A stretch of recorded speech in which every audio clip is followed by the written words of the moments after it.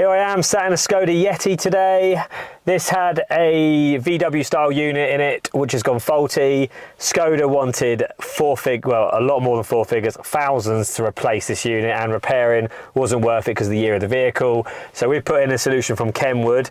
Now this is a solution that they created bespokely for the VGA platform, so it is literally made from the ground up from KENWOOD to go straight into most VGA vehicles between sort of 2005 and 2012 roughly. I'll show you what it looks like, because you'll agree it literally looks like it's meant to be in here, perfectly shaped to follow this shape of like the VW RNS 510 style head unit. This has every feature built into it. You know, it's not it doesn't rely just on your phone, so this has got fully built-in navigation. So if we go to the nav button, wait to focus, there you go, full European Garmin nav, 44 countries. You've got digital radio, which is actually picked up by that DAB area there, because this car never had DAB. We've got a CD player still, which goes in here. We've got USB, obviously Bluetooth.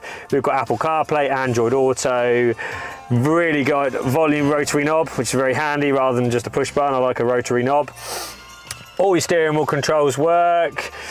Parking sensors would work through the radio as well. And look, when you touch the heater controls, you actually get the display of the heaters come up on the screen, which is a real nice option. That doesn't happen on any one apart from this model with this interface. I think this has got parking sensors on. Let's have a look. Yep, there you go. So we've got parking sensors appear on the display as well, front and rear. So it is literally a complete bespoke unit for the VGA platform, leaving none of the original functionality not working. So everything works as it should. Great option for this car, probably one of my favourite units for the VGA platform. It's not wireless Apple CarPlay, but you've got to charge your phone anyway, so it's not a problem plugging it in.